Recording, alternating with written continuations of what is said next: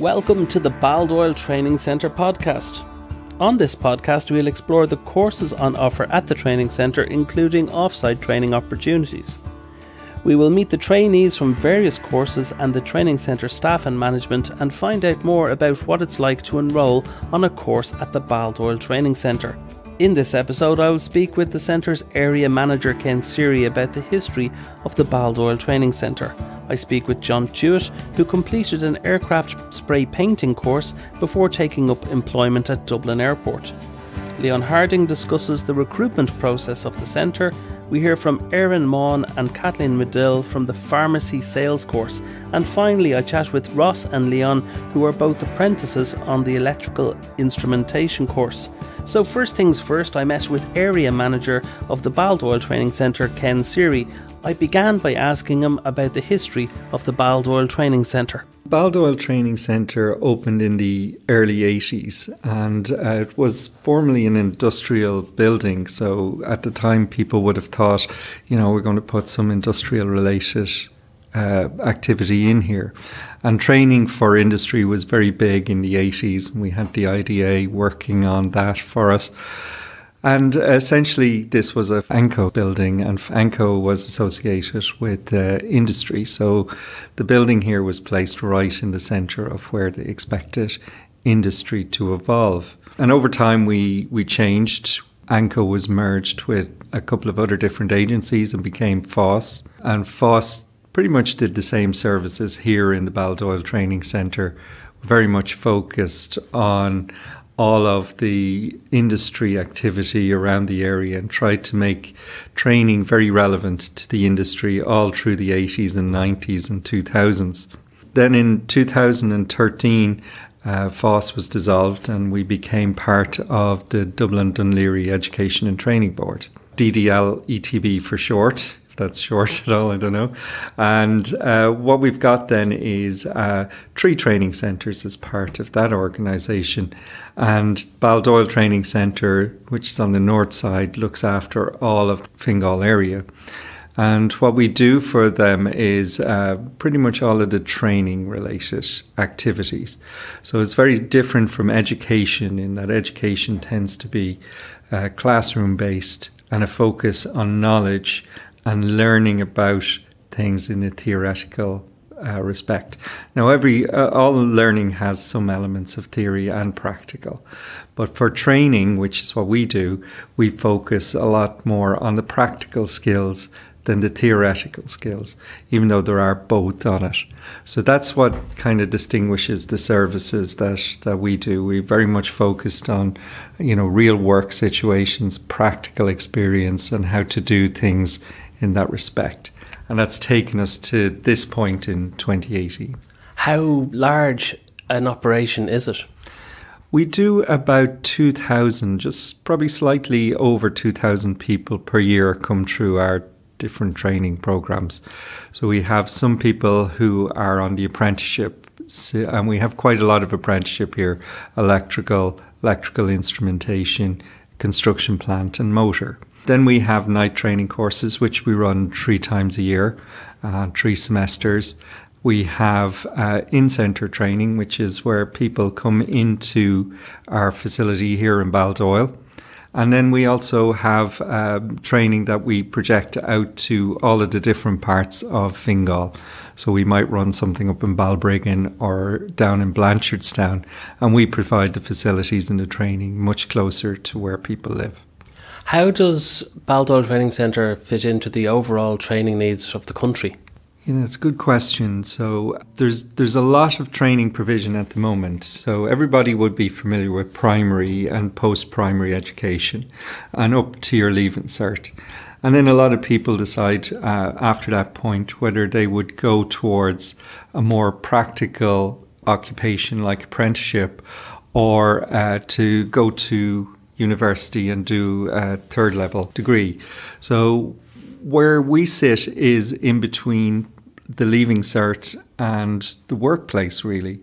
So there's lots of occupations and jobs out there, and they're in huge demand at the moment for people to pretty much go in with a basic education, but with some skills that they've developed. So the types of skills could be as broad as hairdressing to retail skills to barista skills.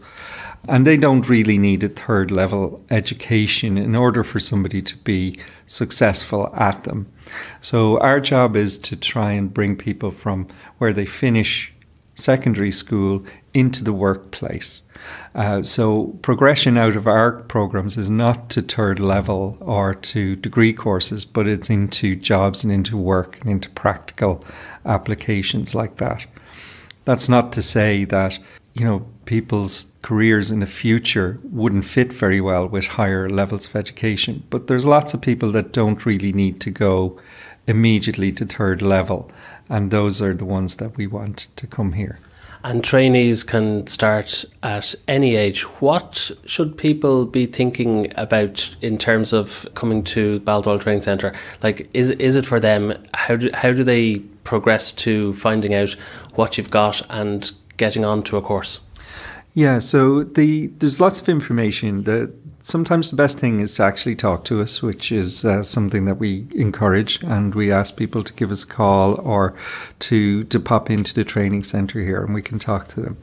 But if they want to find out details online, we have a Facebook page, which is Baldoyle Training Centre, and that usually has a lot of information on there.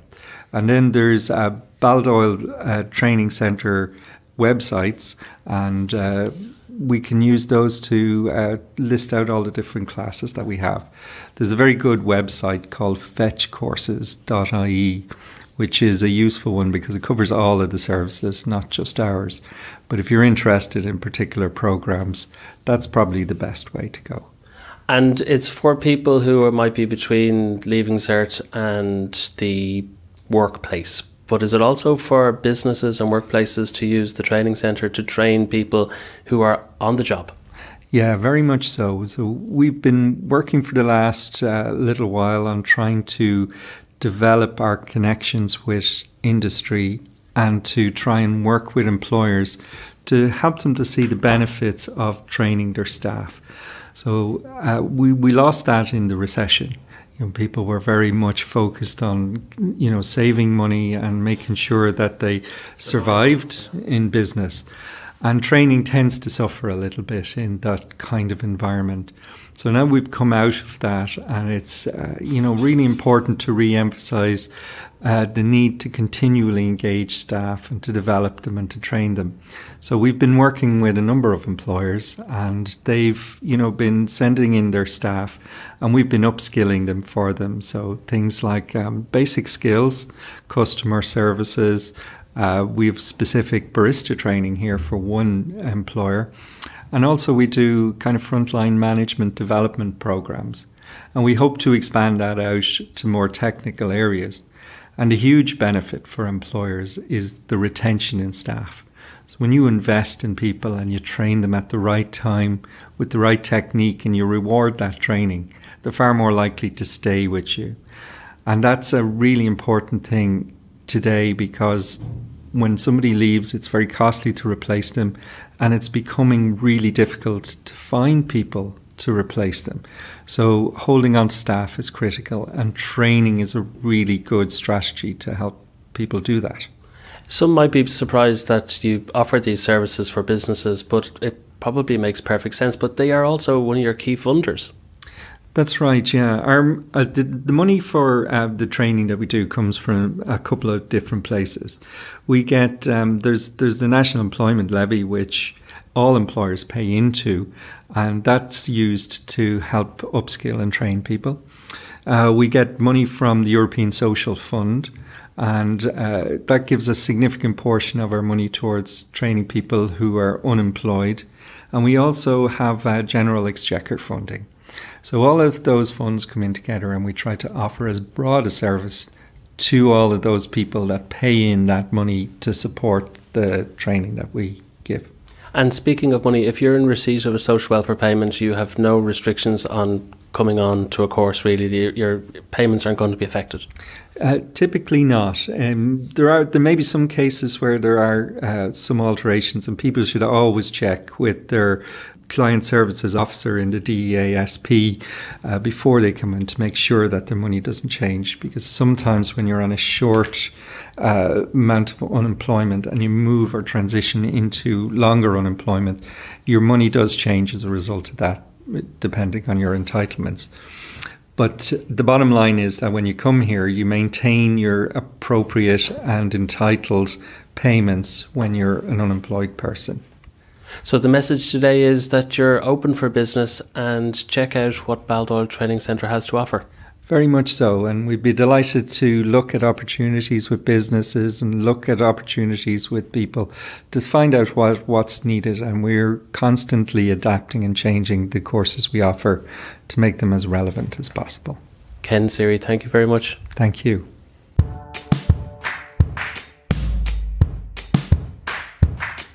I'm joined by Leon Harding, who is a recruitment officer here in Baldoyle Training Centre, and one of the ex-trainees here, John Chute, who... John, tell us about yourself. You haven't always worked in spray painting, have you? Well, I took a break for a few years working for Harvey Norman, Dundalk. Prior to that, I was in the military. But on and off, over the last 40 years, I have been spray painting, i.e. cars, limousines, things. But this is the first time in aircraft. And would you have been spraying in the army then? Partially, yes. Spraying some of the vehicles, like the Land Rovers, things like that, armoured vehicles, just general work. Did you get any tours away of the army? I did. I was overseas on a few occasions, yes, in the Middle East, Lebanon, with UNIFIL. And then a spell in Harvey Norman for about 10 years, and then that job, they kind of wound down a bit up in Dundalk, did they? Yeah, that store itself closed. I was withdrawn from Dundalk, so I was left between two worlds, so I decided to make a choice while waiting to get employment. I went back to education and done my Leaving Cert and completed it. So you hadn't had the Leaving Cert before this? No, I left school at 14 and a half, just my Inter-Cert, and went into my apprenticeship. And that was the last time for nearly 40 years before I returned to education. So, with very good intention then you went to get that Leaving Cert because you knew you'd be chasing jobs and you'd be competing with other people. How did you find that kind of journey back into education? Well, to be honest, if I'm being truthful, I actually went to walk it 3 to 4 times, and only thanks to my partner and her stubbornness that I actually went in and completed it, because it was a very, very scary situation. It's such a long time being away from education that I felt out of place, especially being amongst a lot of younger people who were probably repeating their leaving or only had a few years left school and decided to go back. I had a lifetime. So, yes, it was scary, but to be honest, if I'm being truthful now, I would advise it to anybody. I would say do it, because it's probably one of the best things you'll ever do. There's so much help out there to achieve it, and it makes you feel good as well. That you wonder, you're doing it now because you want to do it, as opposed to when you were a kid you had to do it. So it's a much more enjoyable process and experience. So I would recommend it. So you're then have the Leaving Cert and you're got the CV and you're looking for jobs, and you find that you need to add on a little extra training. I'm going to go to Leon Harding now and talk to him about the course that the Baldoyle Training Centre set up that you applied for, and we'll get back to you on how you did that application and how the course was for you. Leon, tell us, you got an opportunity to set up a course in spray painting. That a first for Baldoyle? Yeah, the course was developed by IAC. They're a leading aviation company. The course was developed, I suppose, to give people the skills and aptitudes required to work successfully as an aircraft spray painter. IAC, they were taking on aircraft spray painters, but they needed to have those skills to give, I suppose, job seekers and people interested in developing a career in spray painting the skills required and the qualification required, so that they could then go on and find employment as aircraft spray painters. You ran this once and then it was successful. You're running it a second time at the moment. So how many people go through the course each time? There was 14 on the first occasion, 14 on the second one. And a large amount of the people, I don't have the exact figures, but a huge proportion of those that had finished the course and achieved the qualification went on to be employed then by IAC as aircraft spray painters, and they're employed currently with IAC in Dublin Airport. I'm going to go back to John and ask, how did you find out about this course? It was a friend of mine, an ex-army buddy of mine, actually sent the link from Baldoyle Training Centre it was probably end of April, beginning of May last year. Knew my background in spraying and reckoned I might be interested in it. I knew I was after in the search employment. And I contacted Leon through private mail because I wasn't just sure of what way to go about it, and he gave me all the relevant information and a code number that you pass on to your caseworker if you're in the job seeking department. And it was a process that took possibly 3 to 4 working days, and then after that, within 1 week, I was attending an open day in IAC in Dublin Airport with Baldoyle Training Centre, and hands-on interviews on that day. And then I was just waiting for the selection course, and then thankfully I was one of the selected, and then started on the 26th of June 2017 in Dublin Airport. No doubt it's something that's done in conjunction with Baldoyle and up in the airport, so is there a mix of being at both places, or is it mostly done up at the airport? Well, on our course, it was from the get-go, it was done in Dublin Airport. Through the vetting, we were waiting, while that was going on, the vetting for our passes and our BSAT training, apron training, etc. We were trained by one trainee officer from IAC and one from ETB. He'd done the theory side of it, of the health and safety, and then all the chemicals and the safety issues and techniques and things like that, and then the practical was done by the other man himself from IAC. He would actually teach people the techniques of applying the spray, the primers, paints, clear coats, etc. How the techniques in sanding, stripping, all the different areas that go into doing the job from start to finish, from when the aircraft comes in to where it goes out completely refurbished. I'm going to be completely novice about this now, but you're spraying enormous beasts, 737, 747s and bigger. You must be using a lot of those elevation equipment that gets you up into high places. Is there a lot of training in that? Well, there would be, yeah. Like in some airports, they use what's called docking. It's similar to scaffolding, but it's built around the aircraft and it's secured. And it's a very good system because you can access basically every single square inch of the aircraft without being on platforms. And yet the only time you would actually have to use the cherry pickers or the man lifts is if you're accessing the tail, which goes right up because of the sheer height of the tail itself, or if the case where there's 2 aircraft in the hangar and there's no docking under the wings, so you access underneath the wings and above the wings through man lifts and cherry pickers itself. But at all times you would be harnessed and on the safety lines at all times, I call them beasts. Are these things majestic when you're up close to them? That's a hard one. They are big, like they're impressive, you know what I mean? Like, as I say, nobody takes full stock when they're travelling and they're walking down the gangway to the aircraft, or they're walking along the apron onto the aircraft. They just tendency to look at the aircraft, but they don't realise the sheer size and volume of the actual machine. Especially the Airbuses, the wide bodies, they are absolutely massive. And you can, when you're standing under them, you can feel very, very small, especially beside the engines, which are just, you can actually, some of the engines, you can actually go inside and stand upright in front of the fan, So yeah, some of them can be very daunting at times, especially the 747 Dreamliners, Tell me again, how long was the course? The course was 7 months, 29 weeks. 7 months. You're going to get every aspect during 7 months. Are you get a certificate at the end? You do. You get a Shazine Gills in aircraft surface finishing. So you do, and it's well worth it because we have 8 modules, and each module is split into 2: 8 theory and 8 practical, and you must pass them. Especially this safety, the health and safety is paramount. It takes up possibly 5 to 6 weeks at the start of the course.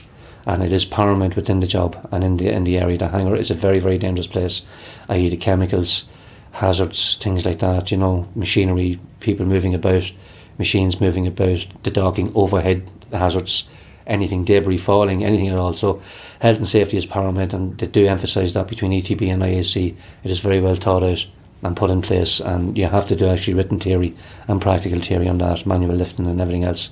So it's well thought out, well put together course, You mentioned all the health and safety and the serious stuff there. Having done Leaving Cert and gone to the training centre up at the airport doing a course, was there good camaraderie? Was there good, crack with the lads?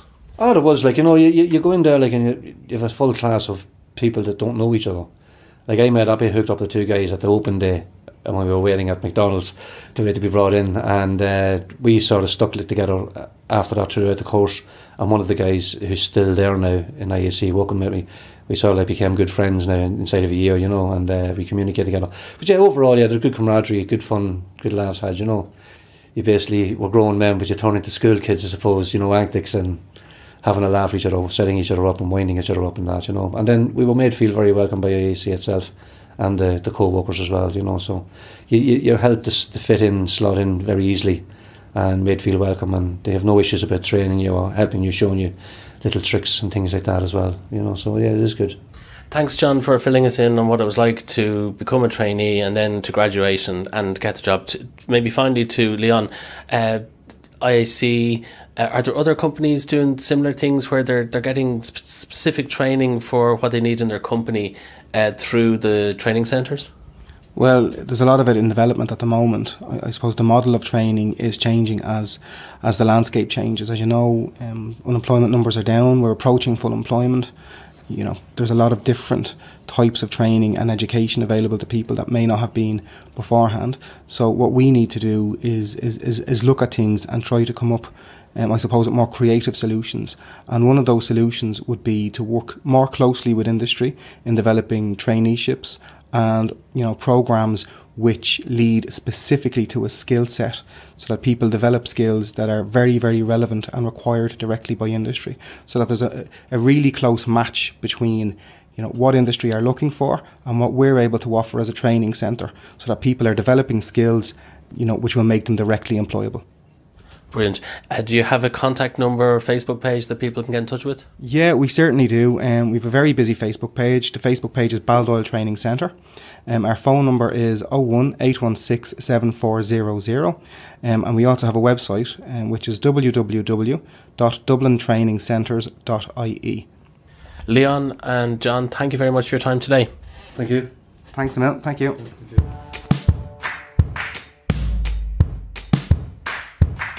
Baldoyle Training Centre podcast, and now I'm going to move on to talk about the pharmacy sales course. It's an in-centre course here at Baldoyle and it runs continuously. I'm joined today by two of the participants in the current course, Erin Maughan and Kathleen Medill. Hello.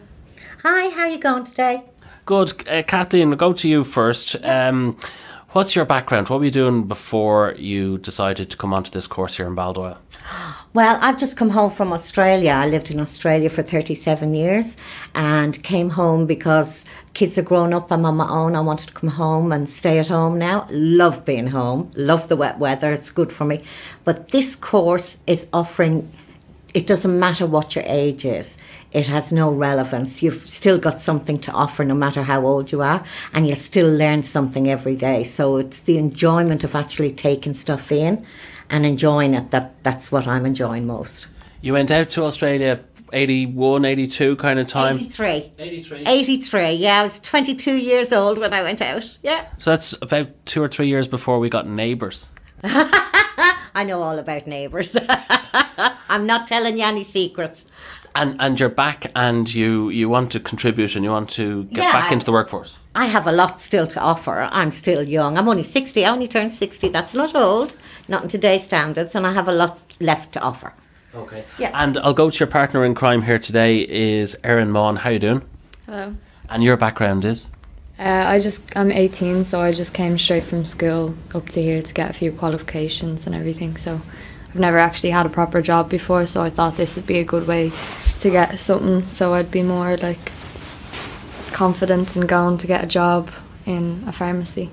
How many weeks into the course are you now? 10 weeks today, exactly. 10 weeks today, and how are you finding it?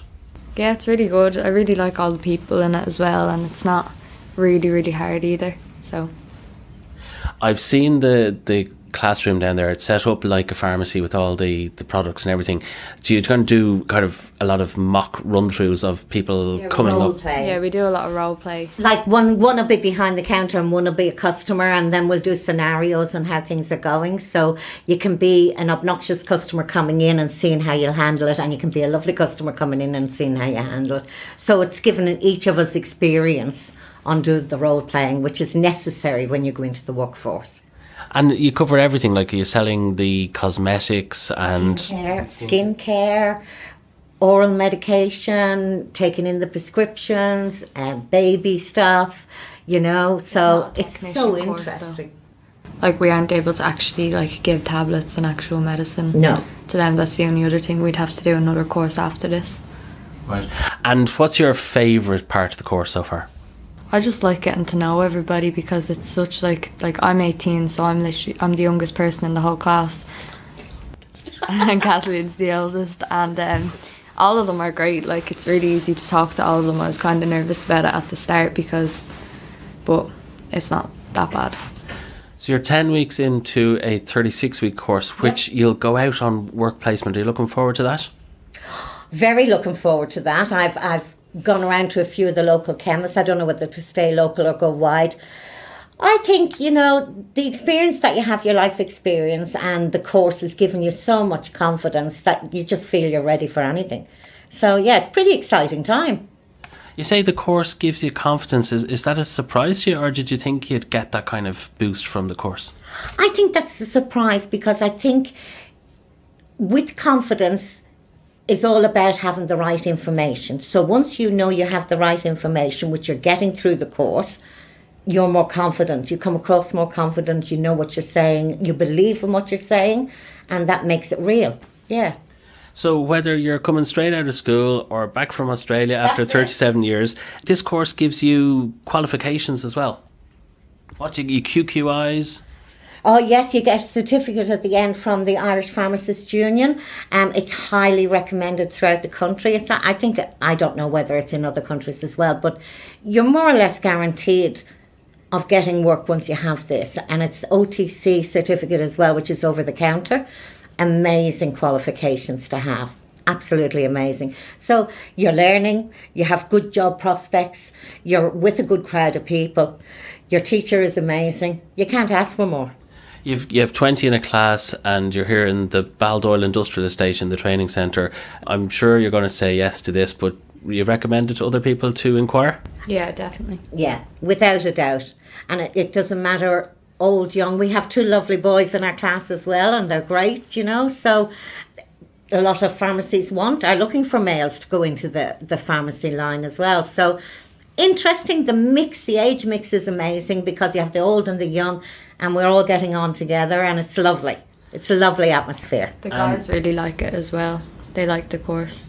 Brilliant. And a cheeky question then, what's the canteen like here in Baldoyle? Oh, pretty bloody amazing. It is really nice. The fries get a bit addictive though. Yeah, you miss your fries in the morning when you're on holidays. Erin and Kathleen, thank you very much. If you want more details on this course, you can ring the Baldoyle Training Centre on 816-7400, or you can get in touch with them on Facebook, Baldoyle Training Centre. Thanks very much, ladies. You're welcome. Have a great day. Bye. At the Baldoyle Training Centre, there is an array of different courses and apprenticeship opportunities. I'm with Ross and Leon, who are on electrical instrumentation, and they're in phase 2 of 7 phases. And Ross, tell us, what is electrical instrumentation? Alright, so it's a combination of 2 apprenticeships really. Like, you have your basic electrical, which is your wiring in industrial and domestic, and your containment as well, like, which would be your trunk and tray, conduit, etc. And your instrumentation side is your calibration of meters, say flow or temperature, etc., like, which would be more towards pharmaceutical stuff. Really, that's the basic build up of it. Leon, tell us, in your class, what are the job opportunities? Where are people doing apprenticeships with? What kind of industry are they coming in from? Well, there's a whole mix of lads from all over the country. There's lads that just done instrumentation. There's lads like us that are just doing industrial electrics. There's actually no lads doing domestic now, but there's job opportunities like abroad. There's pharmaceuticals, brewing, domestic, just wiring houses, whatever you like. So phase 1 is out on the job, and you come through the training centre. Do they kind of source you that job? No, you got to find your own apprenticeship. And then you get registered up with Solace, and then just go from there, sort of. Takes away. And this is 6 months, your first time off the job. You're back in a training centre. How are you finding it?